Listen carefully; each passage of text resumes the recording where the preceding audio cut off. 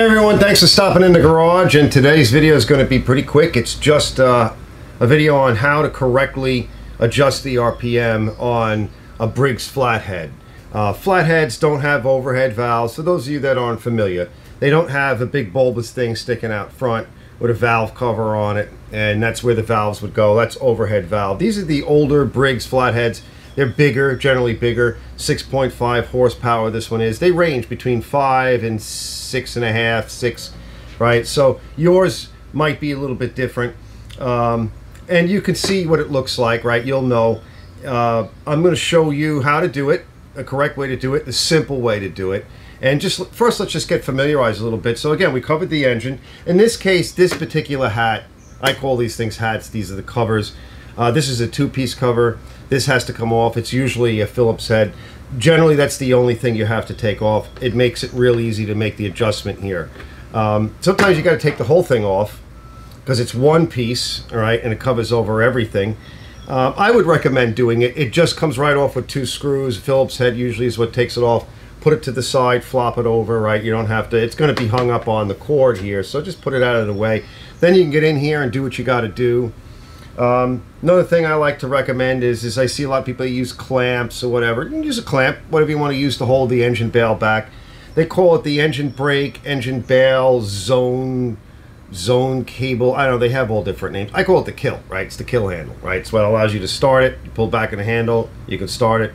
You let go of the handle, and it shuts the engine off. And it also engages the brake. It stops the blade from spinning. It goes against the flywheel. So I like to use a piece of Velcro. It's just lightweight, it's easy to do, it's guaranteed, and you're going to need to have that thing running. Make sure that it's in a safe area, right?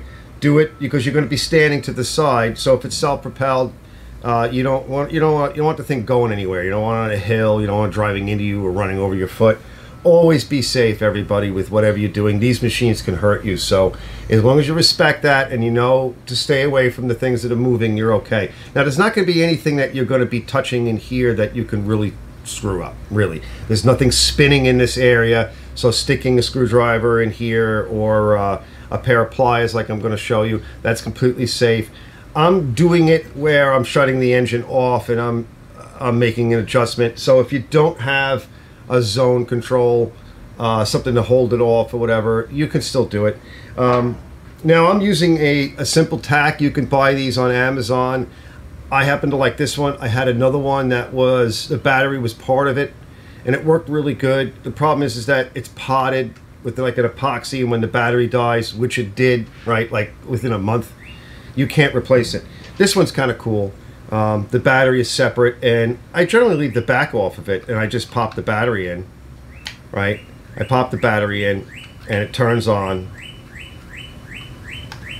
and I'm good to go. And it even has a backlight. This is also an hour meter, so I like these. And then when I go to put it away, just go like that and the battery comes out. I'm just going to put it back in my toolbox, all right? So stay tuned, right? Let's bring this thing outside and we're going to get a good look at it, and we'll go through the routine on how to do it. Now, RPM, right? Now, typically from the factory, I've seen specs of 3240, 3250, right? That's generally where these engines are set. I wouldn't go any higher. That's kind of true for all of these engines. Anything yard that's not two-stroke, light equipment, that's generally its max RPM. Even up in the bigger engines, that's usually it. I set them to 3,000. These things are getting a little bit older, okay? 3240, 3250 is nice. It's going to give you that little bit of extra power if you need it, but it's going to burn more gas. It's going to run the engine hotter. It's going to be harder on the oil. Why bother? 3,000, a good solid 3,000 RPMs, and you're good to go, right? That's what I feel. So, you know, you may want to do a tune-up first and take care of a few other things. On the Hondas, the mechanism lives sort of outside a little bit more, and we'll do one next on a Honda. And they're very susceptible to, like, when you run the machine underneath the bushes or whatever, they can get hit and it can mess up the RPMs. It can happen with this. It does happen. I see people hit things and for whatever reason they're not right. This one wasn't right. Starting off, it was bent the wrong direction. I don't know how that happens. It does. So yours may be in need of an adjustment. You don't want to over rev it, and under revving it It'll probably cut okay. You'll be under power. I like to, you know, 3,000 RPMs, having it run at the correct RPM, it's going to cut better, and especially if you self-propel and if you like to let your grass grow, right, and it gets wet and whatever. So I'll see you guys in a little bit, and let's go outside and get started on this project, and we'll be back. And what we're going to be bending is we're going to be bending this piece right here. All right, and first thing I can tell you is it's not bent correctly. So it's kind of weird and flat. And it's been bent in an inappropriate way. So I'm just straightening it out a little bit. All right, and then we're going to tweak it like this. Now I already know it's pretty low, so we're just going to bend it in this direction. You can also grab it from here and bend it out, pull it out. So I have the bale tied back, and let's get it started.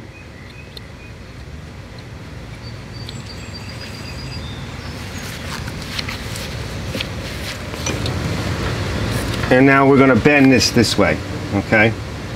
That way. Now, let's check the RPM first.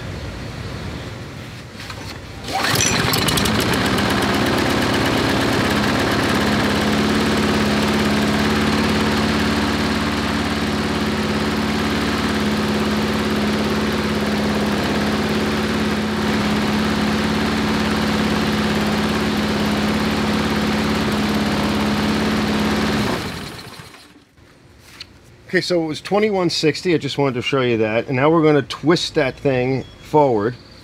All right. And we can do it while it's running too, but I just want to, you know, so you can hear me. We're going to pull that forward. See it going forward? Now that should probably do it.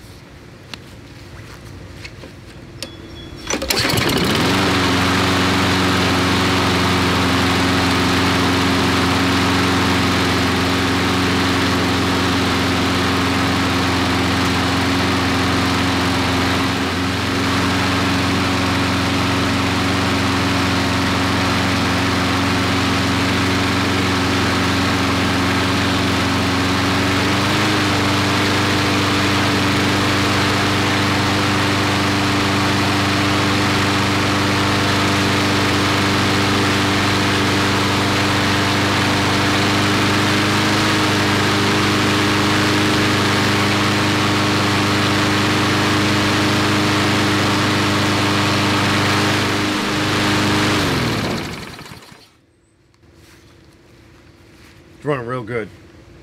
Okay, there's a little bit of oil left over in the muffler from the original startup. This thing was stored a long time. And that's it, guys. It's as simple as that, all right? All right, guys, so now this one's a little bit different. It's the same as the last one, but I used this top, so it's a one-piece top, but you can see you can get right to where we need to get to, right? Right here, we're going to bend that lever. And we're going to reach in there. It looks a little bit different, if you notice. Okay, we're going to reach in there. Now, I'm not going to take anything off. I just want to show you how, on this model, we can get right to this adjustment. So I showed you the other model. It's basically same engine. This is a 22-inch Craftsman, but it's the same Briggs engine. They're showing this as a 625 series, 6.25, not horsepower, but torque, right?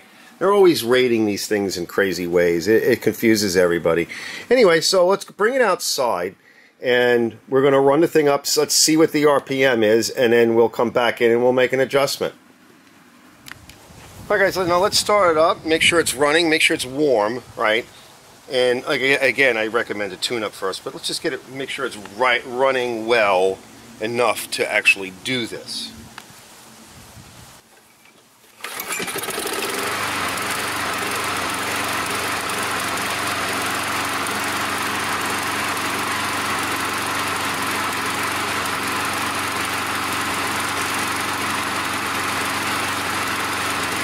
Take a reading.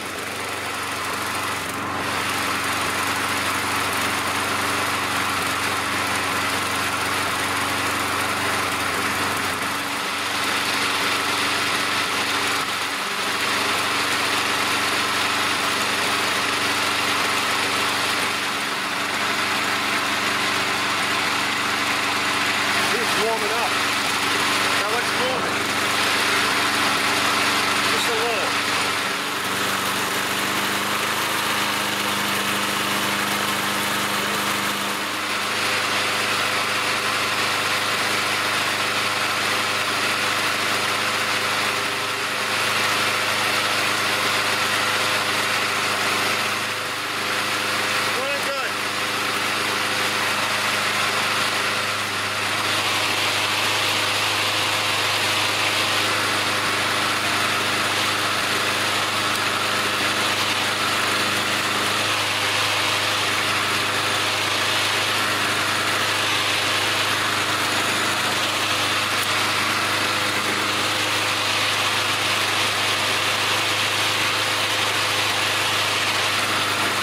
Alright guys, so I just figured I would show you a little bit about what's actually happening for a little bit closer view and what you're doing.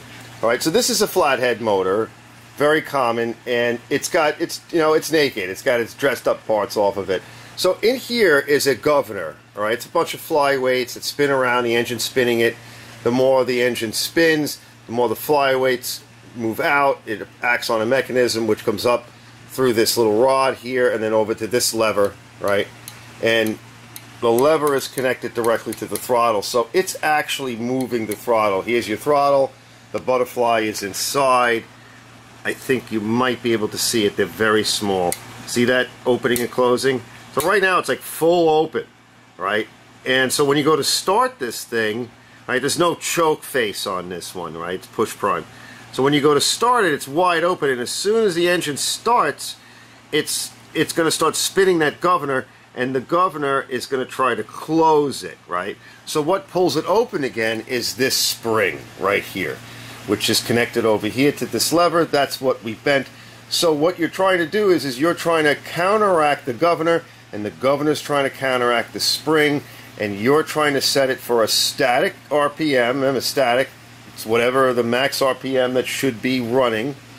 It's not going up and down, and you're trying to get this to oppose the this lever here and the governor inside, and that's trying to oppose the spring, and all you're doing is trying to find a happy balance to achieve that 3,000 or 3,200 RPMs that we're looking for. And so just that the spring connects here. This is what the whole assembly looks like, right? What you should be looking at. And it's just that simple, right? It literally is. So hopefully that helps a little bit for a little closer view and a little bit better understanding. By loosening the spring, the governor is going to take over more, the RPM is going to go down. By tightening up the spring, which is lengthening the spring, by moving this lever out, right, this piece here out more, that's going to tighten up on the spring. It's going to try to make the spring longer. That spring's going to apply more force to this rod. It's going to oppose the governor a little bit more, and conversely, you will get more RPMs. You'll get a larger throttle angle, and it's going to try to go open, right? All right, that's it. All right, everybody, that's it for this one. I put the cover back on. I'm all done, and that's it for this. Now, again, I just want to reiterate, you might really want to do a tune-up first, because to get good adjustment, start off with some fresh oil. Clean the thing off, maybe with the hose, and blow it off if you have an air compressor. Put a fresh air filter on it. Pop a plug in it. Sharpen your blade, right? Get everything lubricated. Adjust your RPM, and you'll be good for several seasons, okay? So, I like to say, if it ain't fixed, it's probably broken, and I'll see you guys on the next one. Let's cut some lawns. Get it? Watch the garage. Like and subscribe.